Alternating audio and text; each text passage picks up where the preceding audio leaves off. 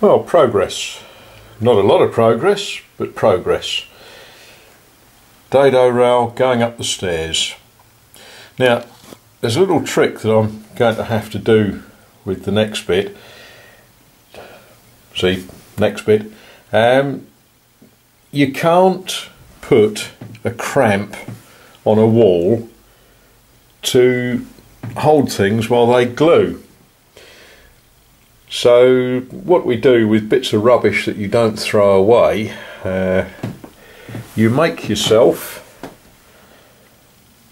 a sticky sort of thing.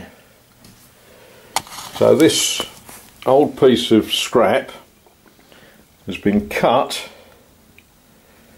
so that I can hold the next bit of dado rail with a stick slightly too long, so it just wedges and holds the next piece in place against the opposite side. Now I shall cut 4 or 5 more sticks. Oh dear, going out of focus.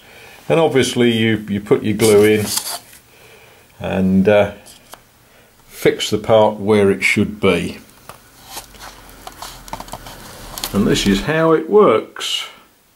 Nothing but glue between the dado rail and the wall, no nails, and as you can see I've put struts across to the banister rail to apply pressure to it.